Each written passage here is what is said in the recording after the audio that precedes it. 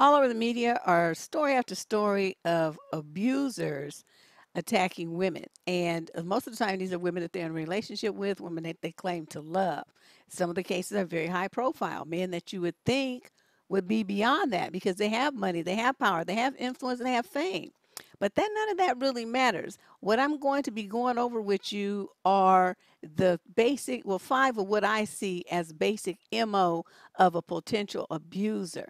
A lot of you don't understand what you're seeing when you're seeing it, and so you get yourself involved with a guy whose sole goal is to dominate and control you, and they will do that by any means necessary. So over the next 7 minutes, I'm going to be giving you 5 tips to look out for to know if the guy that you are calling yourself dating or in love with or even married to is a potential abuser, in which case you should get as far away from him as you possibly can. This is Deb Cooper, 7-minute lessons on life and love coming right up.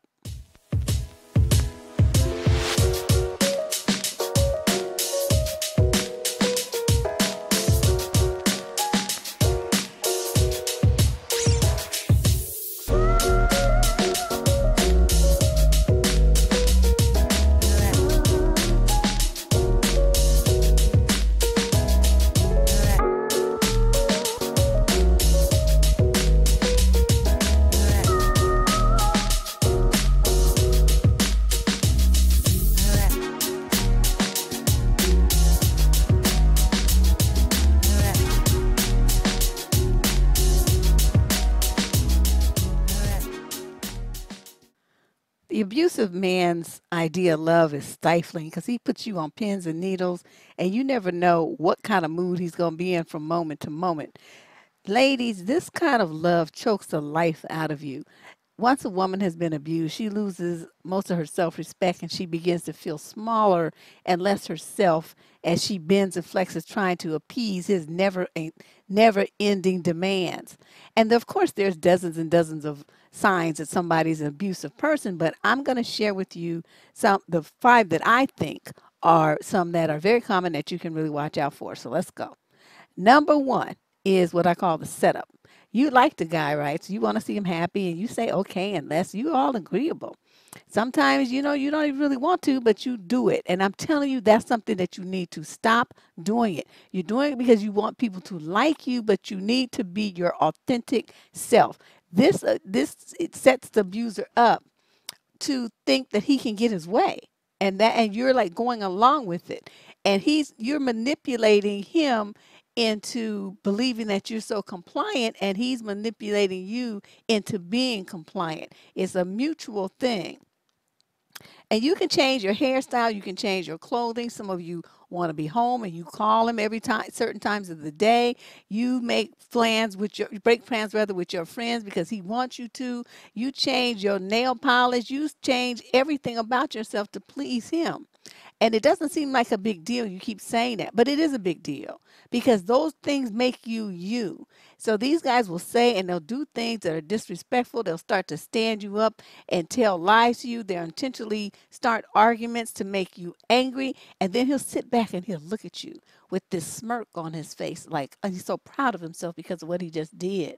You need to get around this by saying no to him. And you need to say it a lot. Even when you want to say yes, say no sometimes. You have to put your foot down and refuse to be his little puppet on a string. You never want to lose yourself in a relationship or give yourself away and your power away to a man just to keep him around.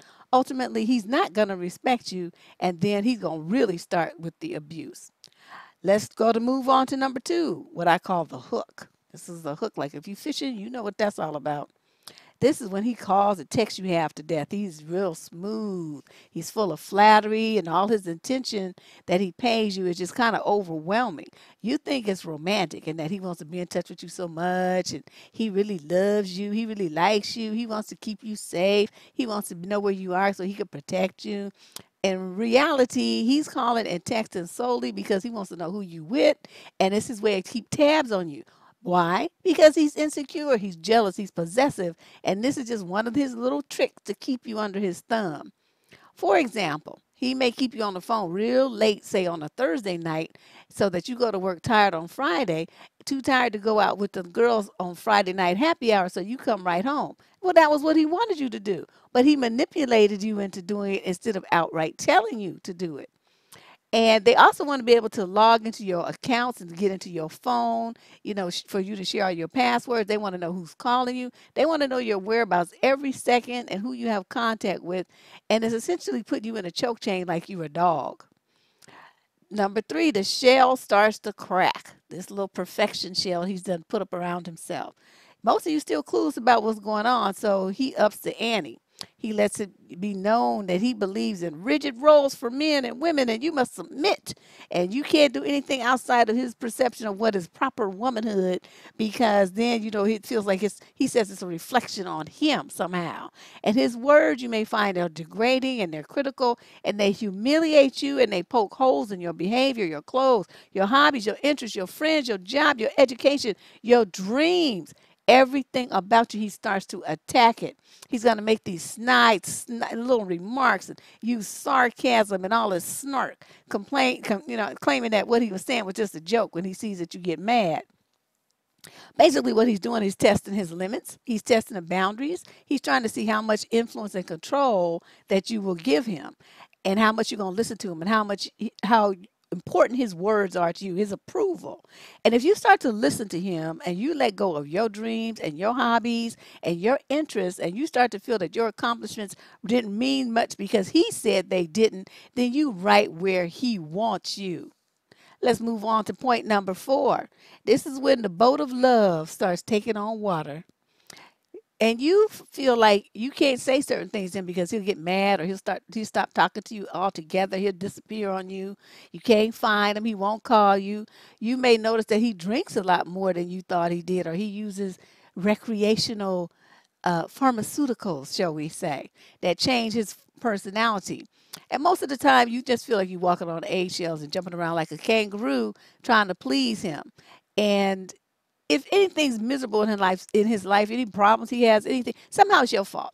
You made him angry. You made him sad. You made him yell at you. Dinner was lousy because you got home 5 seconds late, and you made him drink too much because you got him upset, and that's why he crashed his car. Favorite phrases by potential abusers is, you aren't submissive enough, or you don't make me feel like a man. So watch for those sentences. Those two things are big red flags. They will make a lot of excuses for the way that they treat you, but in his mind, he's never going to be the one that's fault. It's all going to be blamed on you, women, his past, his mama, the woman that he saw on the bus. I mean, it doesn't matter. Somehow it's a woman's fault. And the final point, I guess this is going to be over 7 minutes. The man behind the mask is revealed. So you finally get to see him, who he really is. And it's like, who is this dude? I don't really know who he is after you just spend all this time with him.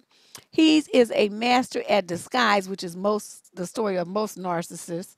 And you don't really get to see his true self. And you ask him questions, right? You ask him direct questions because you're trying to get to know who he is, what he thinks, what he believes in, what he feels. He never gives you a straight answer.